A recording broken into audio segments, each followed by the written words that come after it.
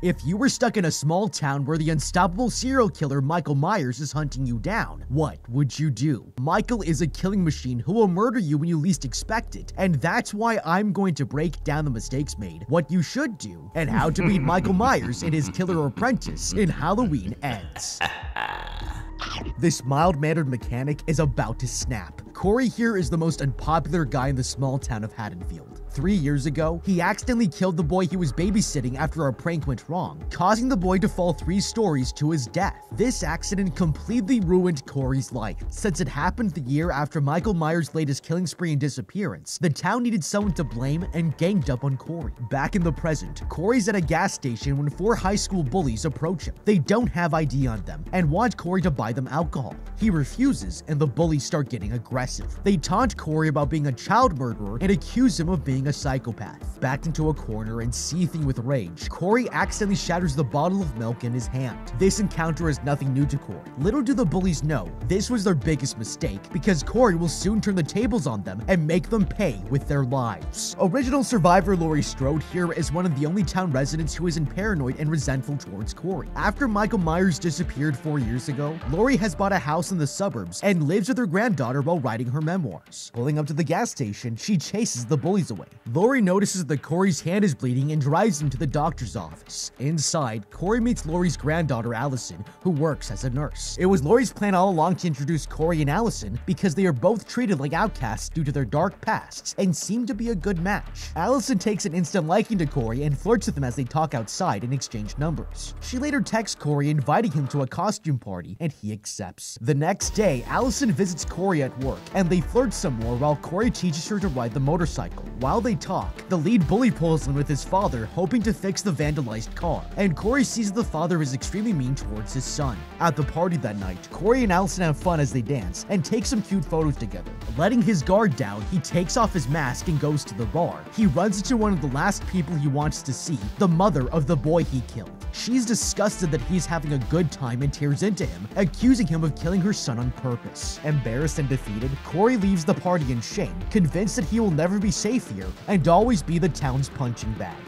Coming soon to a theater near you, How to Beat's official Patreon. All the guts, all the blood, all the screams, plus nasty extras. How to Beat's Patreon. 2 times the shock, 2 times the terror, 2 times the subscription levels. Have a damn good day, and it only gets better. Both levels bid you welcome to pre-sales for ghoulish official How to Beat merchandise and support the evil scientists behind the How to Beat videos. It only gets better. Subscribers are invited to the X-rated party. Ad-free and uncensored videos too repulsive for all audiences are available on demand. How to Beat's Patreon. In space, no one can hear you scream, but on Patreon, everyone can see you bleed. How to Beat's Patreon. Join us if you dare. Okay, if Corey doesn't stop this excessive hate from the townsfolk soon, he will wind up dead. The bullies here didn't bat an eye when they saw him get injured, and already think he killed a child on purpose. There's nothing stopping these teen bullies and any of the other angry residents in town from ganging up to assault or kill Corey if they genuinely believe he's a child murderer. Since he refuses to leave Haddonfield, his best shot to protect himself would be to give the town what they really want, their revenge on Michael Myers. He should team up with Laurie Strode, who's an expert on Michael, to lure him out of hiding and show everyone that he's dead. Michael Myers clearly has some form of superhuman power. If I were Laurie Strode, whose life mission was once to take down Michael Myers, I would make the most of this quiet time to get to the bottom of what makes him tick and how he can be killed. This means that when he does show up again, we will be able to eliminate him for good. Using my personal connection to Officer Hawkins here, I would insist that the police collect every shred of physical evidence left by Michael and examine them in a lab. A good place to start would be the street where Michael killed the mob of townspeople in 2018. Michael was shot and stabbed repeatedly here, and every single person he attacked is also dead. This means it will be very easy to match DNA to bodies and narrow down the blood sample belonging to Michael. Studying his blood would help us see what special properties it has compared to the blood of a regular person. This would allow us to uncover if there is something in Michael's biology that makes him more resilient to attacks. Understanding this will allow us to create specialized weapons or toxins that are designed specifically to eliminate Michael's superhuman advantages. Once we are ready to face him, the next step would be to lure Michael out so he can be killed. The Myers home would be the perfect bait, because Michael has returned to it once before, and we know is obsessed with staring at his reflection in the window of his childhood home. Instead of tearing it down, it should have been left up and put under round-the-clock surveillance. It can be rigged up as a prison like Laurie's basement in 2018, so Michael can be locked inside and dealt with if he ever returns to the house. This would give Laurie some much-needed closure and finally get the town off Corey's back. As Corey walks home along this bridge, the 4 high school bullies notice him while driving by and pull up alongside him. The lead bully offers an insincere apology for their earlier fight and insists that Corey shake his hand. Still upset over the night's events, Corey refuses to accept his apology. They trip Corey to the ground, crush his glasses, and start to push him around. Finally enraged enough to stand up for himself, Corey pulls out a switchblade and threatens the bullies. Corey goes for the jugular and taunts the lead bully about his father. He points out that hatred is contagious in this town and that the bully's dad must hate him as much as the town hates Corey. This hits a nerve, causing the lead bully to lash out and throw Corey off the side of the bridge. Falling 2 stories, Corey hits the ground below and lays motionless. The bullies are terrified that they have killed him and take off in a hurry as the homeless man who lives under the bridge looks on at Corey's unconscious body. Suddenly, Michael Myers remembers that he's in this movie and appears out of nowhere to drag Corey into a nearby sewer pipe. The next day, Corey comes to within the labyrinth of sewer tunnels. He spots the opening of the pipe and tries to leave, but Michael's hand bursts through a crevice in the wall and grabs him by the throat. Still wearing his mask and looking grimier than ever, Michael glares deeply into Corey's eyes. Corey is transfixed by the very face of evil in front of him and has vivid flashes of the boy he killed and of all the bullying the town has inflicted on him. Michael lets him go, causing Corey to stumble out of the sewer in a daze. Outside, this pushy homeless man corners Corey. He says that Michael Myers has been dragging people down the sewers for years and demands to know why he let Corey go. The homeless man quickly gets more unhinged, asking Corey to steal Michael's mask for him, then proclaiming that he is Michael Myers before lunging to attack Corey with his switchblade. They struggle for the knife, but Corey quickly gets the upper hand and stabs the man to death. Corey hurls the blade away and leaves. That's 1 bully down, with 9 more to go before the end of Halloween night. Okay, Corey here has just messed up big time by killing off his most valuable asset. Understanding Michael Myers would have been his best shot to turn his life around and stop the hateful townsfolk from coming after him all the time. The homeless man said that Michael has taken many people into the drain where they've never been seen again. This tells us that Michael does not simply kill at random. There are people he lets live on purpose. The homeless man himself has set up camp under the bridge and lived there for enough time to see Michael drag several victims away, but has never been targeted by Michael. If Corey can figure out what the people Michael has spared have in common, he might be able to crack the code for what drives Michael Myers and how to defeat him. One obvious trait these people share is the lack of fear. The homeless man seems a little crazy and isn't afraid of the serial killer. If this bogeyman feeds off fear, then making the town forget about him and stop living in fear may weaken him or make him less motivated to kill. Corey stands to gain the most from Michael's death. Michael is the real bogeyman the town truly fears and hates, and he is just their scapegoat because Michael disappeared without a trace. This homeless man clearly knows a lot more than he's letting on, so Corey should also have paid closer attention to what he's saying and made it a priority to get every bit of information about Michael Myers out of him. Just before he attacks, the homeless man said, "Give me that mask, I am Michael Myers." This is the first clue that Michael's presence has a corrupting influence on the town or those around him. Corey has also seen this firsthand in the way his many bullies have attacked and even tried to kill him. If this is true, then killing Michael may break his influence over Haddonfield and finally allow the residents to forgive Corey. To do this, Corey should have used this information to alert the entire town of Michael's hiding spot. Since the town won't believe anything Corey has to say, he should use his mobile phone to take a picture of Michael in the sewers as proof, then post this information anonymously online.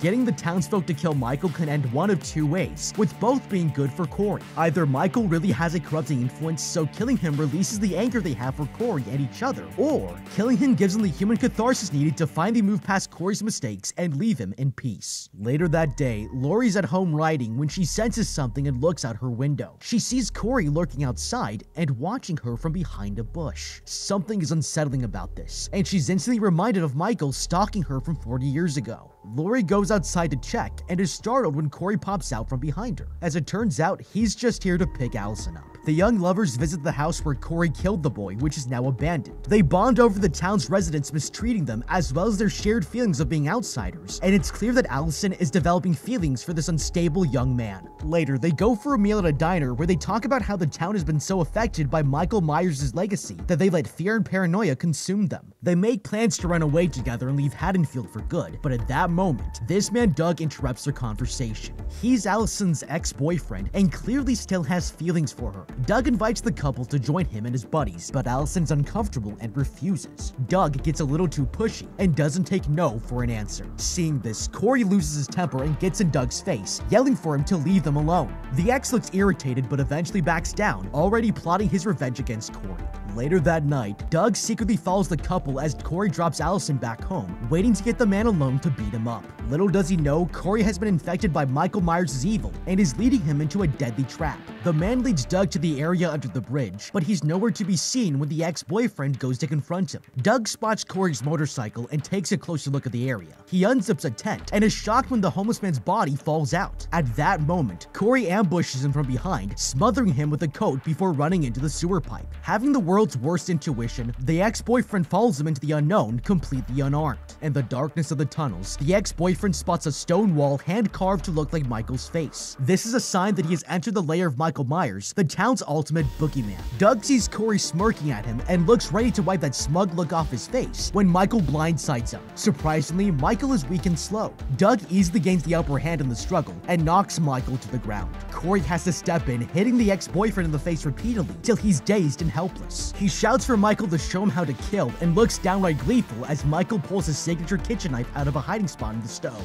The boogeyman stabs Doug again and again as Corey holds him down. As the life drains from the man, the murderer trembles and appears to get stronger. That's 2 bullies down with 8 to go as Michael and Corey's rampage really gets started. Okay, Doug here has to be the world's worst cop. He has the advantage over Corey in almost every way, and somehow manages to turn his plan into a huge disaster. Looking at Corey's behavior, it is clear he has an extremely short fuse and is willing to get into physical confrontation. This means Allison is in serious danger, because these are the classic telltale signs of a violent man. Even if Corey hasn't hurt her yet, he has an unhinged personality, and there's no telling when he may unleash his anger Allison's way. Doug needs to get him away from her, and using his position as a cop is the best way to do it. Instead of backing down, if I coach Corey to throw the first punch at me in public, we would be able to lock him in jail for assault. While this plan carries a risk that we may get hurt, at least I know 6 of my friends are at a table nearby and will have my back if things go awry. If Corey somehow doesn't fall into our trap, the town already hates Corey, while we are well connected and surrounded by friends, many of whom are likely cops. If I gathered all my cop buddies and asked them to speak with Corey's neighbors and co-workers, it's likely we would be able to uncover evidence of Corey breaking the law in some way. At the very least, information will surface about Corey vandalizing cars, and we can use this to place him under arrest. This is far safer than confronting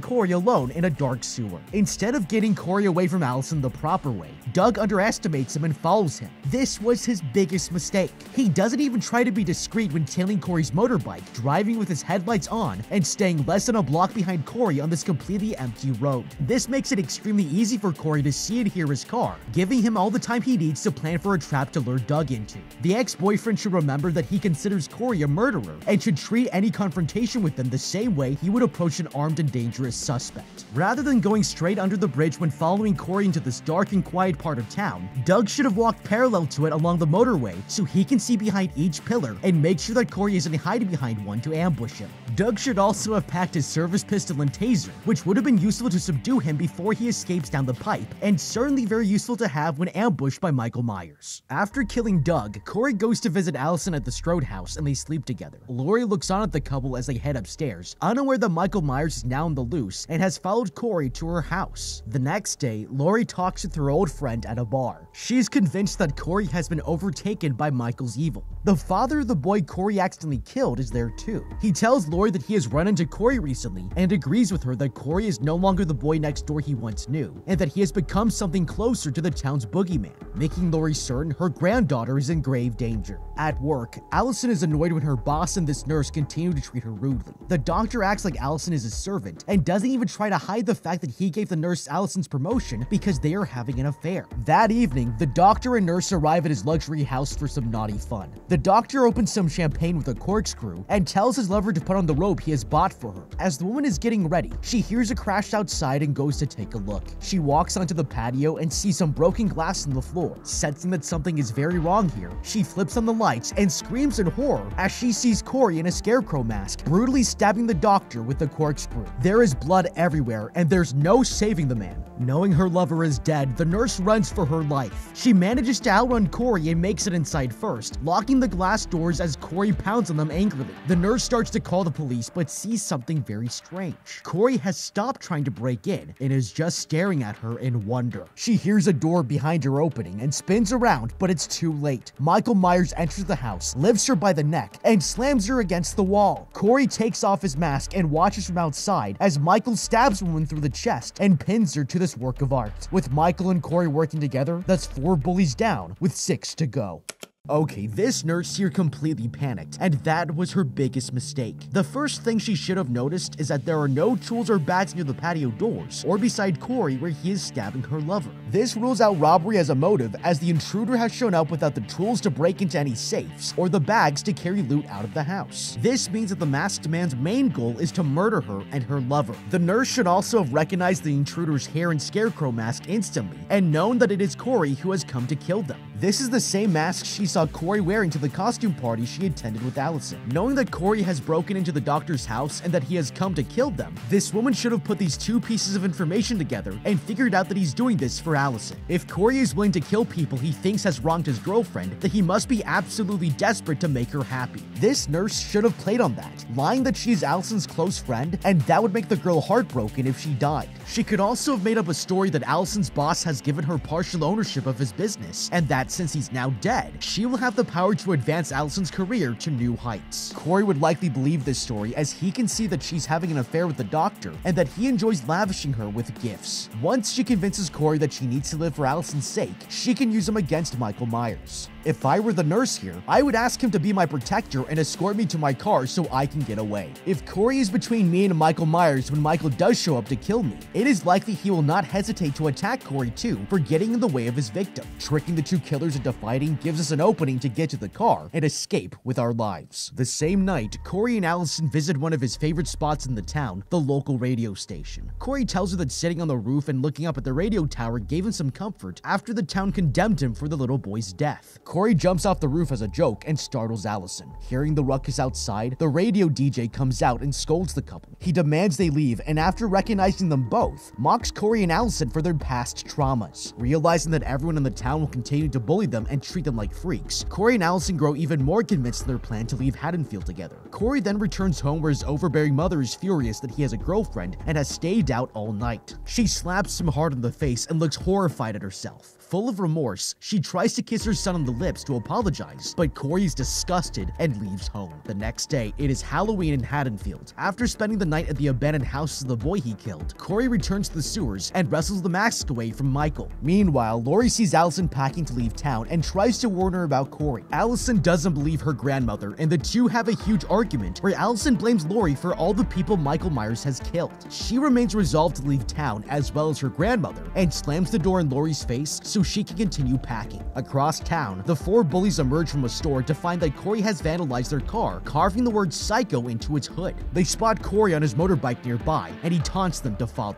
The teenage bullies immediately follow Corey into his obvious trap. Corey leads them to the scrapyard. The lead bully spots Corey's motorbike and tells this drummer boy to prep the car to drag the bike around. When he takes too long, the lead bully goes to check, finding that Corey has killed the boy by running his drumstick through his eye. At that moment, a truck roars to life and speeds towards the 2 female bullies. They run for the exit and climb over a fence, but this girl is too slow and gets run over by the truck. Still alive, she's hurt badly and pinned to the ground under the fence. As her friend checks on her, Corey catches her from behind and kills her with a wrench. The lead bully runs to the main office for help, where he catches the attention of Corey's boss, who is also his stepfather. The boss gives the bully a shotgun and arms himself with a pistol, asking the lead bully to stay put while he helps the women. Outside, he sees Corey with a Michael Myers mask, but before he can talk to his stepson, the lead bully tries to shoot Corey and kills the boss instead. Seeing that Corey has disappeared, the bully runs up to his friend trapped under the fence, only to be ambushed from behind. Corey, now dressed fully as Michael, incinerates the boy's face with a blowtorch. He then advances on the girl under the fence and stomps her head in, killing her instantly. With the scrapyard massacre complete, that makes 8 bullies down with 2 to go. Okay, these teens walk straight into a death trap and only have themselves to blame. This scrapyard has bad news written all over it and is the worst possible place to get into a fight with Corey. The lead bully has seen Corey here before and knows he works at the scrapyard. The place is massive and filled with cars and machinery, and Corey will know its layout and every hiding spot like the back of his hand. Since he has lured them here on purpose, it makes sense that Corey has already rigged the entire yard with traps. The hazards here, such as this industrial shredder, are perfect for killing someone and making it look like an accident. If the teens don't want to recognize Corey's home ground advantage and run away to fight him another day, the least they could have done is come up with a plan to turn the tables on this Michael Myers wannabe. While being near Michael Myers may have taught Corey a thing or two about killing, this still gives the teens far better odds because they outnumber him 3 to 1. If each of the teens grabs a heavy tool or sharp object from the many laying around the scrapyard, they can overpower Corey. One thing the teens should have noticed right away is that Corey is wearing the actual Michael Myers mask. This means that it won't matter even if Corey gets away. In fact, it might be a better idea to keep Corey alive because he has just become the town's best lead to track Michael down. As observed during his previous rampage, Michael is very attached to his mask. This means that if Corey is allowed to get away and the police assign undercover officers to tail him, sooner or later they will track down Michael Myers when he comes after Corey to get his mask back. Still dressed as Michael Myers, Corey returns home where his mom is watching TV. Without her knowing, he gets a knife from the kitchen and sneaks up behind her. She spots him in a reflection and screams, but it's too late. Corey kills her before she can even get up. With this overbearing woman dead, that's 9 bullies down and only 1 more to go. Corey heads out to the radio station to find the DJ who was rude to him. This receptionist is cutting up some paper decorations when Corey barges in and kills her. The DJ is on air, playing music on an old-timey record player, and doesn't hear his co-worker die. Corey grabs the man by his hair and smashes his face into the table again and again, breaking his jaw and knocking more than a few teeth out. He then cuts off the DJ's tongue and lets it fall on the record player as the song continues to play across Haddonfield. With the DJ slaughtered for his smart mouth, all 10 of Corey's bullies are dead. Lori is alone at home, thinking Allison is gone for good after their argument. She falls back in bad habits and takes a bottle of alcohol to her room. After downing a shot, she unlocks a safe and takes out a revolver. She doesn't notice that someone has entered her house and is right outside her room. Lori calls the police and reports the crime, but outside the room, a shape creeps up to Lori's door as she pulls the trigger, splattering the wall in red. Just then, the shape spots a destroyed pumpkin on the floor and looks up to see Lori staring him down over the barrel of her gun. She shoots him twice in the chest, sending him stumbling backwards and crashing through the banister to the floor below. Badly injured, he removes his mask to reveal Corey, who has now been completely consumed by the evil of Michael Myers. Lori gets up close and challenges him to do what he came for, but the boy dies from his injuries. Even Lori is caught off guard by this, but in the worst possible case of bad timing, Allison walks in at that moment to find her grandmother standing over Corey's body. She screams at Lori and runs away, thinking her grandmother has killed an innocent man.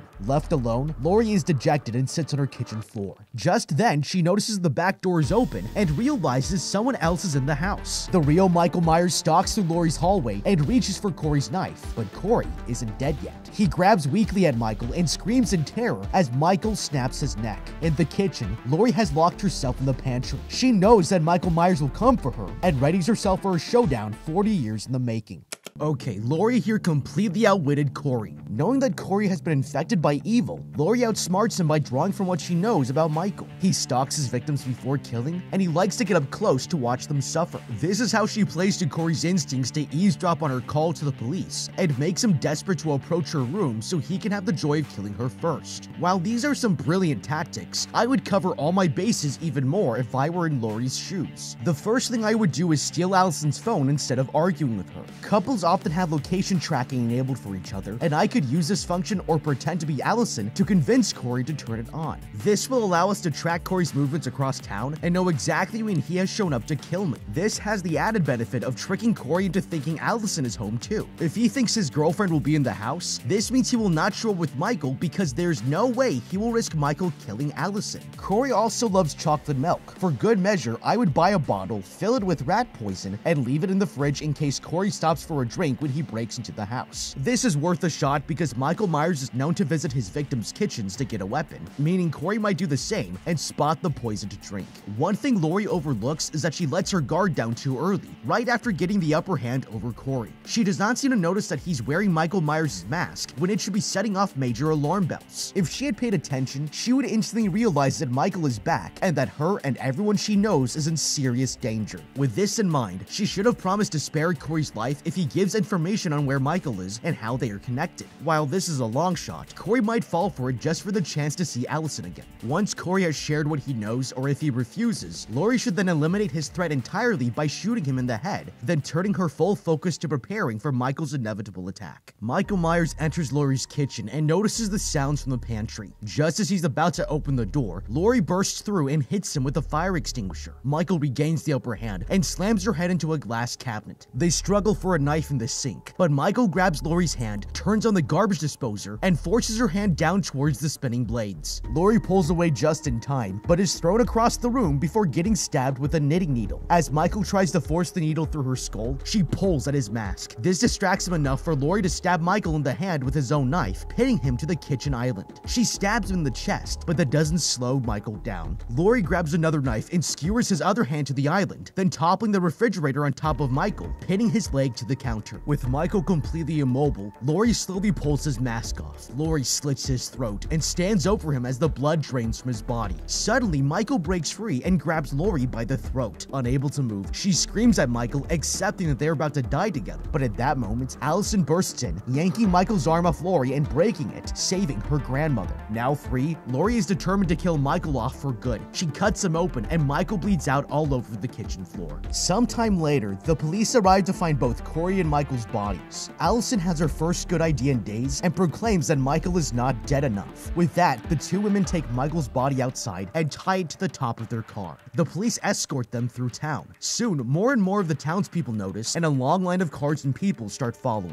The entire town has rallied to see the boogeyman who has haunted their thoughts for so long be destroyed for good. They end up at the scrapyard. A crowd of Haddonfield residents and Michael's past victims gather around the metal shredder, helping to carry his body from the car to the machine's platform. Allison turns the shredder on, and Lori takes a deep breath before pushing Michael's body into the jaws of the machine. His body folds inwards as it is crushed, tearing into a million pieces till his skull finally explodes in a bloody mess. Some days later, Lori finishes writing her memoirs. She and Allison make up, and Lori gives her granddaughter her blessing to leave town like she has always wanted. Lori hears something at her door and sees that her old flame has left her some groceries. They sit on the porch steps together talking about cherry blossoms and about embracing life. Lori is finally at peace. She knows that Michael Myers is gone, but acknowledges that evil could take many forms and will never truly die. Michael's mask sits harmlessly on her coffee table, serving as a grim reminder for what Lori and everyone else should have done in the first place. Get the f*** out of Haddonfield. But what do you think? How would you beat Halloween Ends? Let me know with a comment down below. Thank you so much for watching. Leave a like and subscribe, and check out the How to Beat playlist for more videos like this. Until next time, have a damn good day.